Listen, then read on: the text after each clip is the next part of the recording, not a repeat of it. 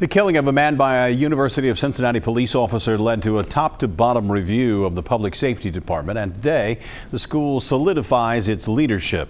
Local 12's Sydney Benter joins us live. She's at UC with details on the new police chief and assistant chief. Sydney?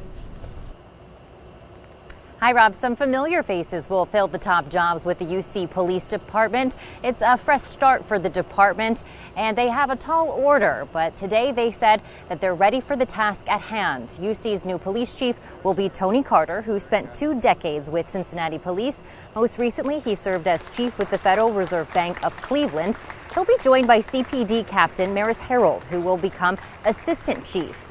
Public safety administrators say both of them bring a lot of police reform experience to the table. Rebuilding trust in the university's police is paramount after the shooting death of Samuel DeBose by UC officer Ray Tenzing last year. Carter says he's ready to hit the ground running. We are going to be engaged. We are going to network. We're going to forge partnerships. We're going to be accountable. And that's my job as the chief, is to be the person that you hold most accountable.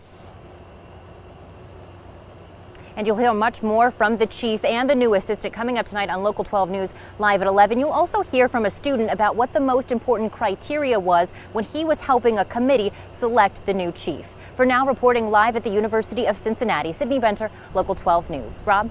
Look forward to that, Sydney. Thanks very much. A review after the shooting death of Sam DeBose by UC officer Ray Tenzing found the former department leaders misled administrators about the extent of their knowledge about the increase in the traffic stops off campus.